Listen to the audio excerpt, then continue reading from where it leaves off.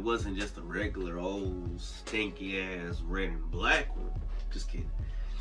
But it was a yellow and black one. And I was like, whoa, I don't know if I've ever looked up a yellow and black. I keep wanting to say butterfly.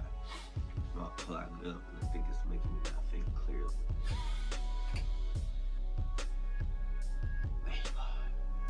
So animalhype.com says yellow ladybugs are symbolic of your ambitions. They cross your path in order to motivate you to work hard towards your goals. If you keep procrastinating things like you're doing right now, your goals will keep getting further away from you. Angelicalbalance.com says the black and yellow ladybug inspires your creativity. Looking at the numerous black dots with the bright yellow color inspires you to be creative. You don't have to do things the normal way. Furthermore, the yellow and black ladybug opens your inner eye to see the potential within you.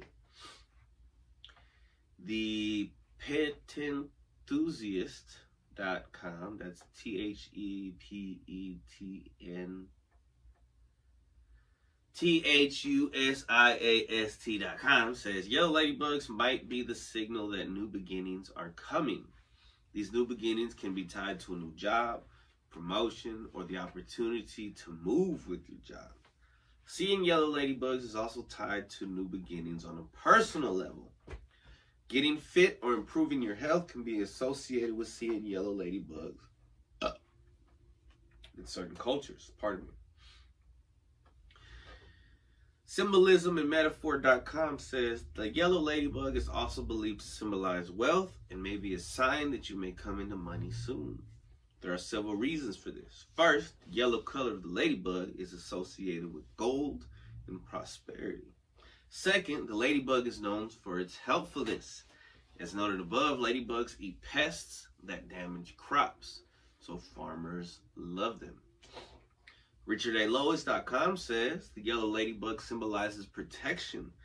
Favored by farmers, as we said earlier, throughout history, they are beloved for their work of keeping crops flourishing and healthy. Believed to have been sent by the Virgin Mary, several cultures encourage children to set them free instead of catching them. Wow, I didn't know that. We used to catch ladybugs, and we would see them start hooking up in water. We would make little terrariums in water bottles. We were like in 3rd grade or 2nd grade. And then eventually, you know, we'd put some ladybugs in there and they would start humping. And we'd like shake them up and they'll still be humping. And we're like, whoa. And then we would like fucking throw it across the field and look, and they'll still be humping. We're like, what the fuck? We were bad kids, man.